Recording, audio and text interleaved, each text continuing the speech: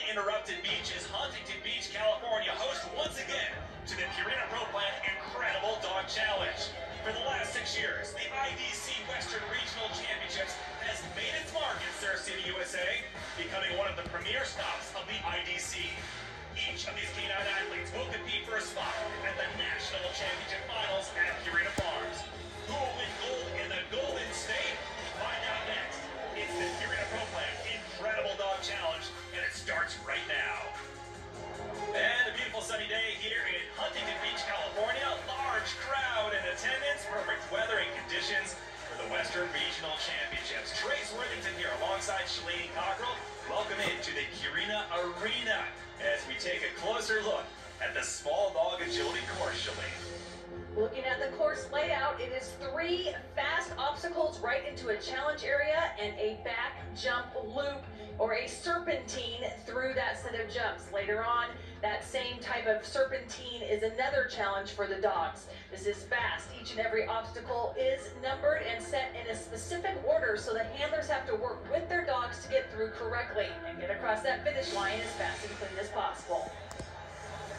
And each competitor gets 2 runs, and it's the best of 2 that counts. Skylar is the dog, Sandy Scott is the handler, the 11-year-old female Shetland sheepdog underway here with small dog agility. On course, all of our small dogs have the bar height set at 12 inches, which correlate to the height of the dog at the height of the withers, which is the top of their shoulder blades. That's how they differentiate the size categories in agility. Sandy, an agility trainer, and she hosts many agility events herself, and now on one of the biggest stages competing in Western Regional Championships. You can see Sandy running right up alongside Skylar. She's also using a lot of hand commands. Verbal commands are also used out on the course to direct the dog to the right obstacle. They made a mistake there, had to go back and correct. So they're going to have fault seconds added on to the length of their run, plus the time to go back and do it correctly. So in this case, 5 seconds added on, 53:10. So they're going to be looking to run 2 in order to upgrade that time. It's all about communication and the bond out there with your dog and getting through the course. It's the best of 2 for each of the competitors. So Lonnie Cummings and Jax, the 7-year-old male Pembroke Welsh Corgi. Bulldog from Emerald Hills, California, already a fault onto the gates. Sometimes it's hard for the dogs when they see a straight line of obstacles coming out of that start line. There's 3 that they can see in their line of sight, and so they just want to get to the next one. Easy to knock that first bar. But any and all dog breeds can compete here. Winning the audience over for sure. Absolutely. Our little short-legged small dog. Look at that. Oh! Wipe out through the weave poles, having fun. And she's going to choose, it looks like, to not go back and correct on that weave poles. Hey, the shortest route. That's right. Let's just get to the end and have fun, and we'll just fix it next time. All right, well, they'll have a second run. But in this one, again, a huge appreciation from the audience. And here we go with Liza Buckner and her dog Hefe, an 8-year-old male mix. Now what's interesting here is that Liza says that Hefe always knows that if there's a crowd on hand, that this is an important run. So she must be able to tell by how he acts or responds to her that he knows it's time to perform.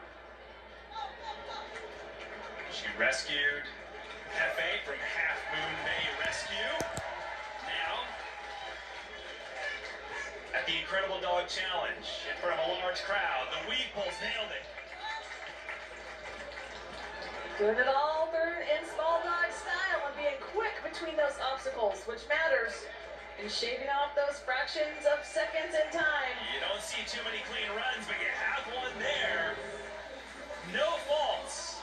37.85, so now in the lead. What a great run. Hitting all of the contacts. Those yellow zones have to be touched coming off of the dog walk, the A-frame, and the teeter-totter for safety reasons. Timing the jumps perfectly to clear them without any problem and working together as a team. Carol Newman, the retired 4th grade teacher, and her dog Flash, the 8-year-old male Shetland sheepdog from Pleasanton, California. Here we go. So there are several different ways to communicate out there on the field. You hear some verbal commands there, some confusion, and that came from where Carol was positioned on the course. And she actually says that body positioning is the main way that she directs Flash out here from one obstacle to the other. Solid over the dog walk, coming into the weave poles. Clean so far, got it. Since Flash is a herding dog, Liza also says she watches her feet. Again, all communication right there, where she's at on the course and where Flash is looking to go. Going back and correcting to get around that 360 jump. It's difficult to change the direction on those jumps and not hit them straight on as well. The dogs are coming at it, and it's called a slice jump. 30 seconds added on, so 76.27. They'll focus on their second run. It's the best of two again. And here is Diana Yaris and her dog Rush, final competitors in this first round of small dog agility.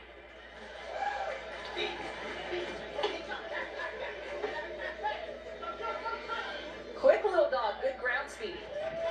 Now, as you can see, Rush working kind of away from Diana, and she says verbal commands are important for them because when he's out ahead of her, she has to be able to yell his directions. You can hear her.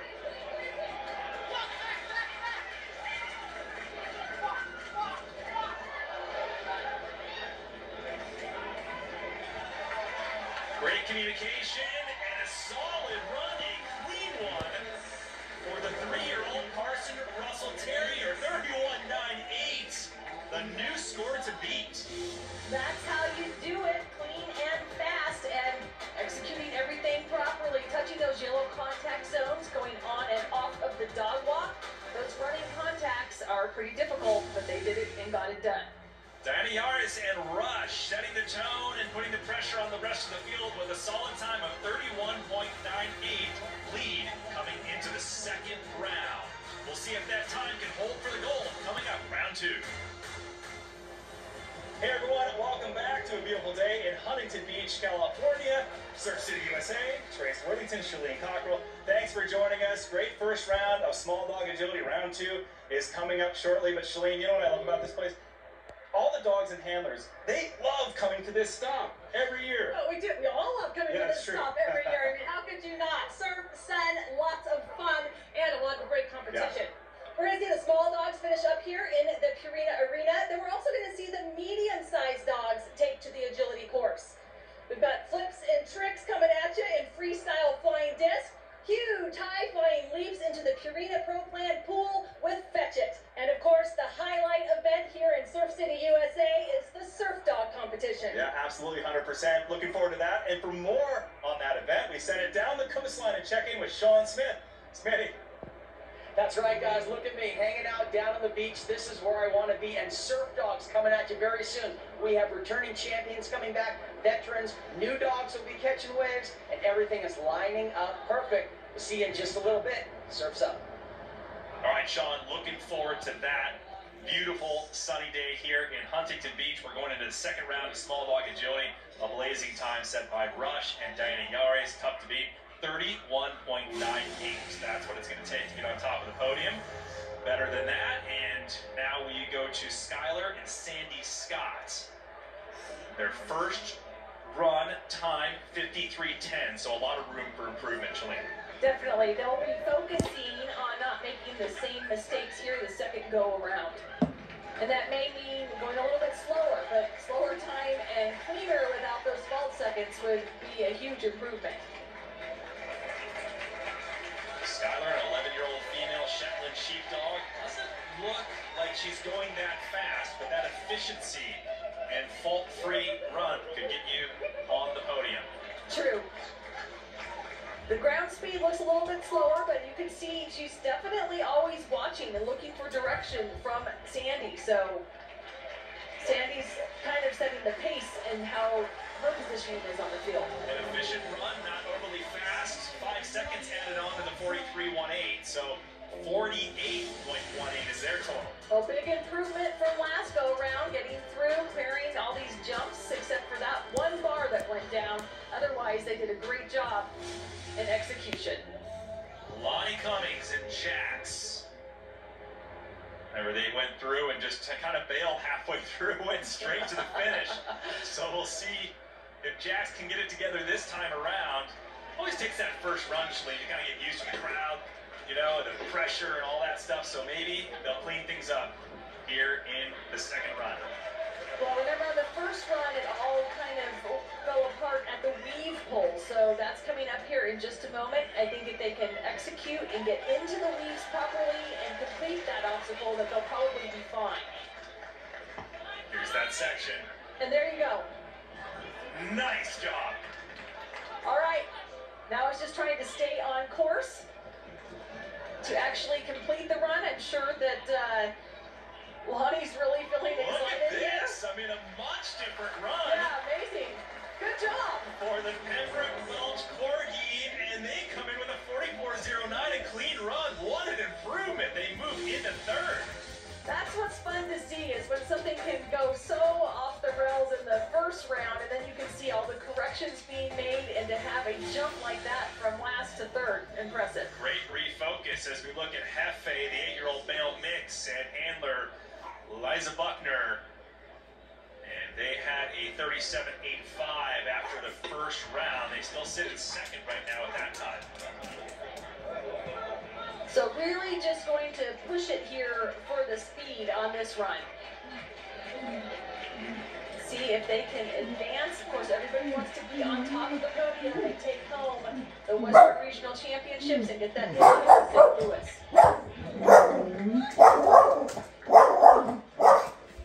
Very efficient run going on that walk. She said he always knows when it's a big event and an important run. So dealing with the pressure with 0 faults, a clean run, they stay in second, 36.34 for a time. A great performance out there together. Liza definitely leading Hefe out through the course and getting him through it in great style. So here's Carol Newman again and her dog Flash, 8-year-old male Shetland sheepdog. All right, they have a lot of room for improvement here. Their first run was 76.27. Here, wait.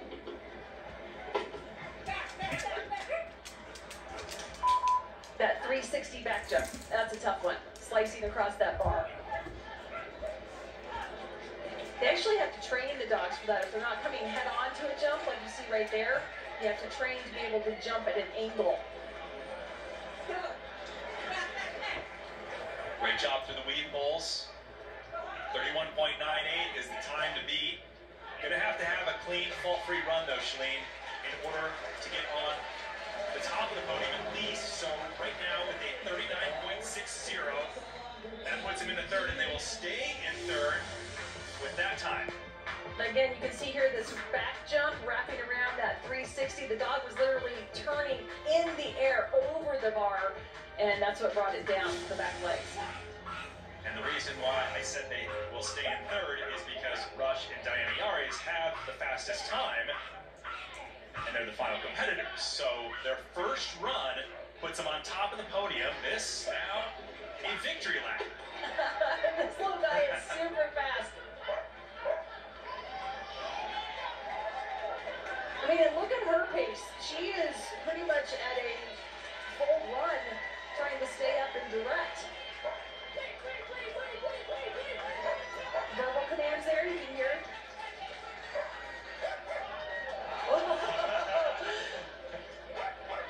So quick.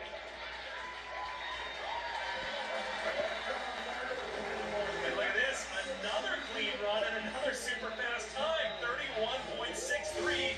They will win here at Huntington Beach.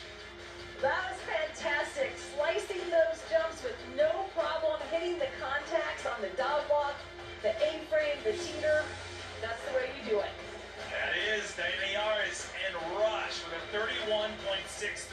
Will punch it back at Huntington Beach, California for the Western Regional Championships of the Purina Pro Plan Incredible Dog Challenge. The party continues at the Purina Arena. The spectators enjoying the action, taking full advantage of the epic weather along the coastline, and of course, the free swag and giveaways. Always a great time. are set for medium dog agility. Round 1 is already in the books. It's the best of 2 that'll count. Christine, Brew, and Boo, who won in our incredible weed pull competition, are in the lead coming into the second run. But first, it's Dabadoo and KC Cooper in a first run time of 46.72. Dabadoo, a miniature American Shepherd, out here on the course. All of the bar heights have been moved to 16 inches for our medium agility competitors. They have to have the ground speed, they have to have the execution. We have a judge on the field just making sure that things are done properly. And to remind you, if they're not, then fault seconds are added on to the total length of the run.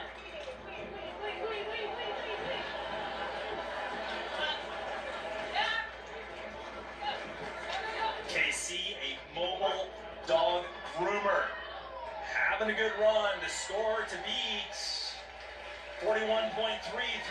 Can they do it? And it's 40.27. Yes, top of the podium for now in the second run. Slow and steady, winning the race, or at least moving them up for now. Getting through clean, good communication and support throughout the course. Nice job. Laurie Asbury and Spree, the 7-year-old female Australian cattle dog, at a 57.99 in run 1. Lots of room for improvement from Littleton, Colorado. Here we go. Very fast little dogs. They're going to look at correcting on those mistakes.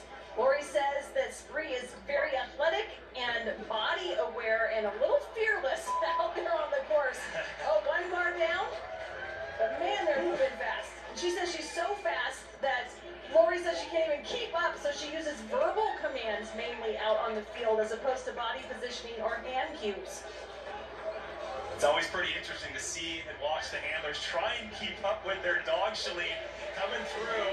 They'll have a few seconds added on because of the fault. 5 seconds in exact 36.52, but that'll move them into the lead. Spree almost looking like, you know, she just knows where she's going on her own out there, but it was still up to Laurie to direct her with those verbal commands across all those obstacles. Nice run. Christine, Brew, and Boo already have a title here this weekend in Weaves, and Boo, the 2.5-year-old Pumi, is looking to carry on the family tradition and add to a long lineage of champions. So I've been doing agility probably about 17 years. I actually started with a Bedlington Terrier. I got into it because I had some friends and I have a twin sister who actually also does agility. And I have this active dog. So I thought this would be a great sport to start. And once you get into it, it's actually hard to stop doing it. So with that, I got my first Pumi, and then Indy, and now Boo. So his grandmother was Bella, and she won the small dog agility. His grandmother, Aria, won Weaves. And then his mother, Indy, was here last year, and she won the Weaves and got second in agility. Indy making absolutely no mistakes, putting the pressure on the rest of the field. And now this is the 4th generation, the son of Indy. So he's the first boy to count in the line. He's just he's young, so he's a little bit faster, I think, because when Indy came last year, she was 6. So having a younger dog that's a little bit less seasoned is a different challenge. He's got a lot of speed, so it's trying to kind of get the accuracy and just, you know, be in tune with him in a new place that he's never run before. I think because I raised him, our bond is very strong. He loves working. He's got a really good work ethic, so no matter what we do, he's just very in tune with me, just like his mother. But we do hiking. Recently we started doing the sport of nose work, but mostly just a lot of play together, because to do agility successfully, they have to want to work with you and play with you. And agility is essentially play with a few more rules. So we feed Purina's Pro Plan, and I think it just helps sustain him, gives him a lot of energy, he loves it, and it drives him to run as fast as we saw earlier. So it's really great for him. Boo is a Pumi, a fairly rare herding breed that originates from the country of Hungary. Now, they were leading after the first run, but then came along Dabadoo and Spree, pushing them into 3rd. Pressure's on. Well, Christine talked about how much Boo likes to work, and as a herding breed, he has intense drive and a great work ethic out there on the course, and they've got good communication. That bond matters. And that fast, quick move and ground speed matters. Look at this. Look at this run going on by Boo. Unbelievable. Okay. That was lightning fast, and let's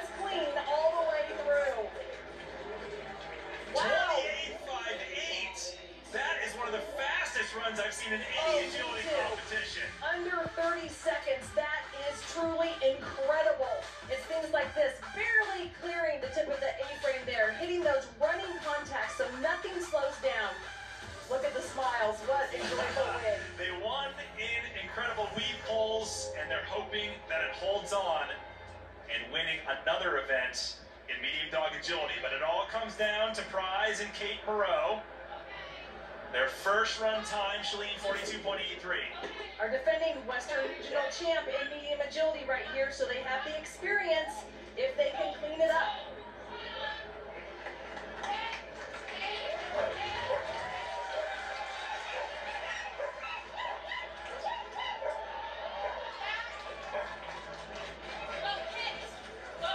Just showing that fast ground speed, everything executed correctly. Here we are to the finish. This is going to be a close one.